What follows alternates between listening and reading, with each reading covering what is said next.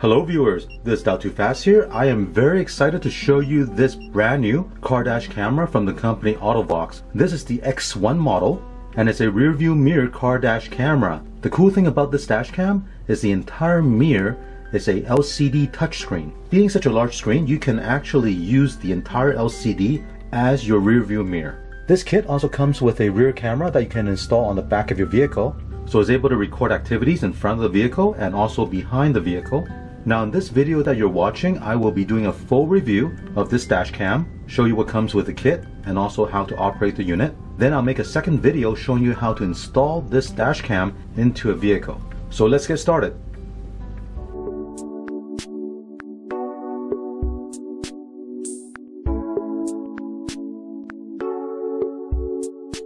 So let's unbox this. Here's a user manual. And this is the rear view mirror car dash camera. Microfiber cloth. Straps for mounting the mirror. GPS antenna. AV cable to connect the rear camera. Here's the rear camera itself. Additional straps. Power cable. Here's a look at everything you get with this car dash camera. Let me go over some of the features on this unit. The front camera records in 1296p Full HD. The rear camera records in 720p HD. The unit features wide dynamic range, lane departure warning system, an external GPS antenna for tracking speed, direction, and route during your journey. This unit has an auto adjust rear view angle. It can switch between parking view and regular driving view when you're using it as a rear view mirror. It also features super night vision for crystal clear video recording during the nighttime.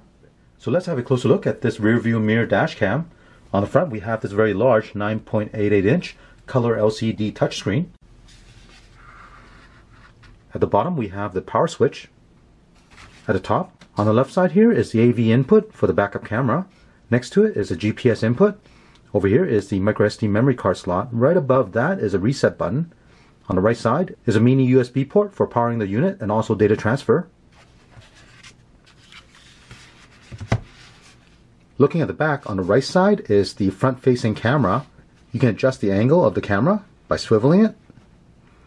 Also, another very nice feature about this camera is you can actually slide this out, and that will allow you to properly fit this over any factory mirror. This is a great feature that I've not seen on other rear view mirror dash cam. Right below here is the microphone. On the left side is a speaker. In the middle we have these top and bottom hooks for you to install the rubber straps to strap this over your existing factory mirror. There are two sets of straps that come with this unit. On the right side, this one says normal. On the left side, this one tells you that it can stretch 50% more for larger mirrors. To install these straps, what you want to do is place one end into the hook right here.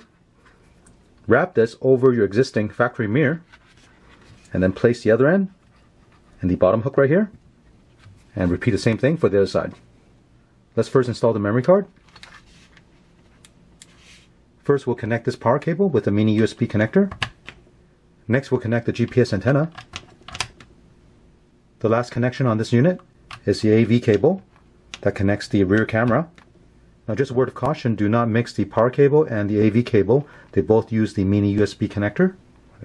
On the AV cable there's a red wire you'll need to connect to the backup light so the dash cam will know when you have the car in reverse.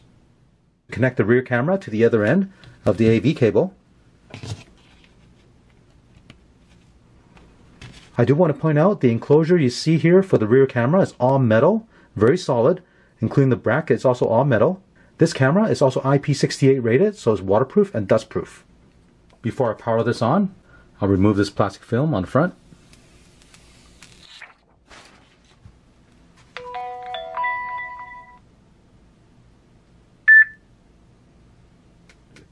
Once the unit is powered on, the recording will begin automatically. That's indicated by the flashing red dot at the top left-hand corner. At the bottom left-hand corner is a compass. That information is coming from the GPS antenna.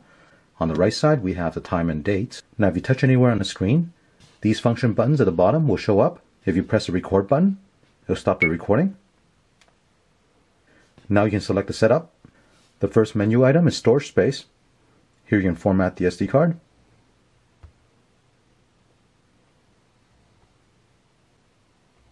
Next item down, LDWS. This is lane departure warning system.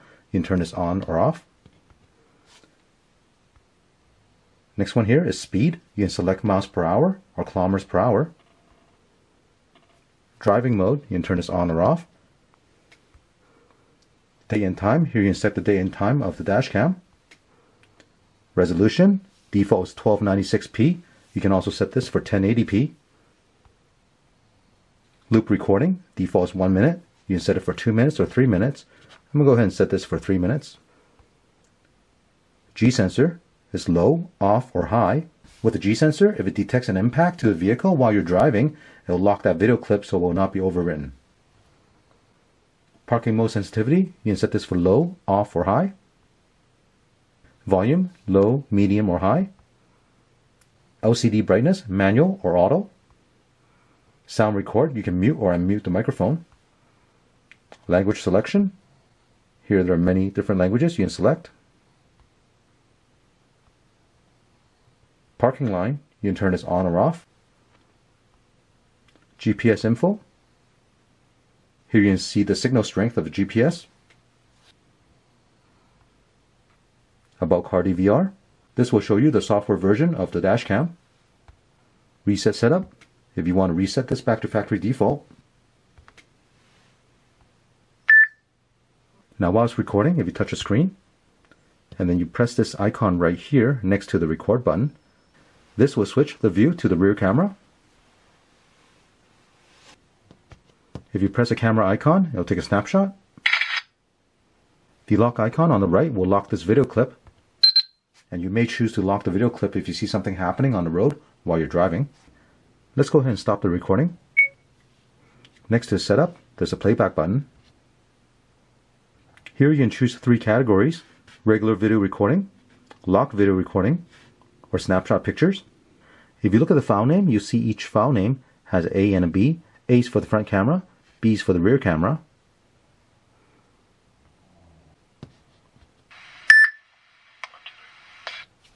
Let's go back. Now right now we're looking at the rear view. Remember that red wire on the AV cable? If I apply 12 volt to it simulating putting the car in reverse, you'll see the view change to reverse parking mode. Because I enabled the parking lines, that's why you see these parking lines. Now I'm going to remove the 12 volt. You'll see a switch to the regular rear view. So let me take a minute to show you the difference between turning on and turning off the driving mode. It was a bit confusing for me because the user guide was not very clear in explaining how that works. So let's first go into the setup.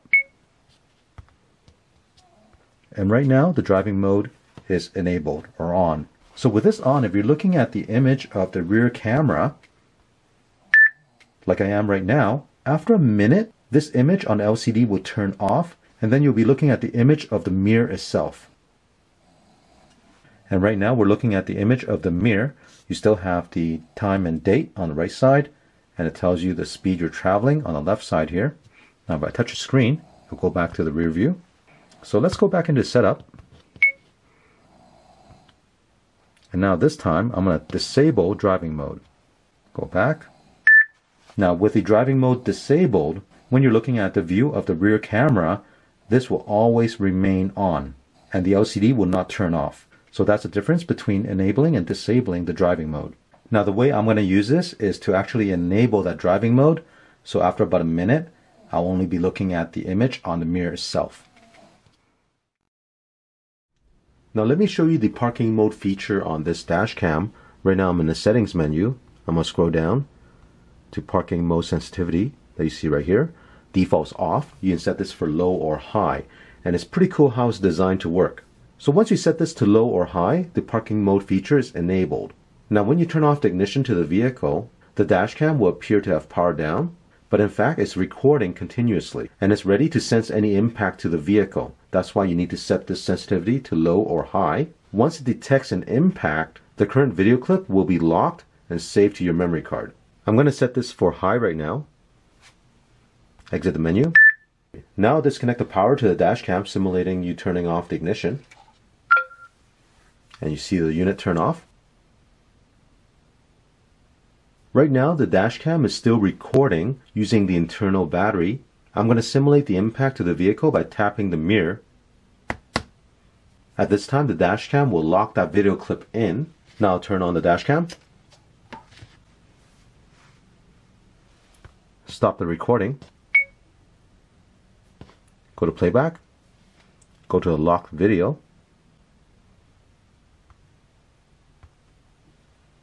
At this time, the dash cam will lock that video clip in.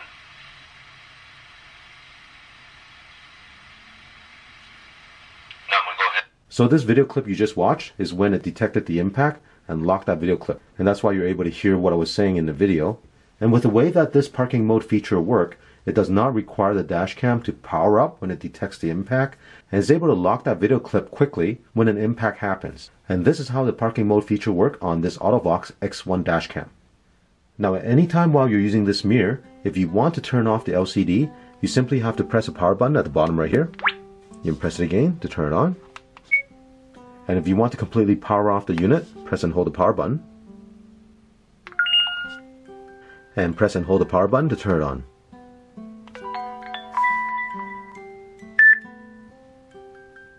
So this is the unboxing and review of the Auto-Vox X1 Rearview Mirror Car Dash Camera. As you can see, it's packed with a lot of great features. Now I mentioned in the beginning of the video that I will do a second video of me installing this unit into a vehicle. So once that video is available, I will link it to the end of this video. Now if you want to learn more about this unit, I will include the link in the description below. I hope you enjoyed watching this video. If you have any questions or comments, leave one in the comments section.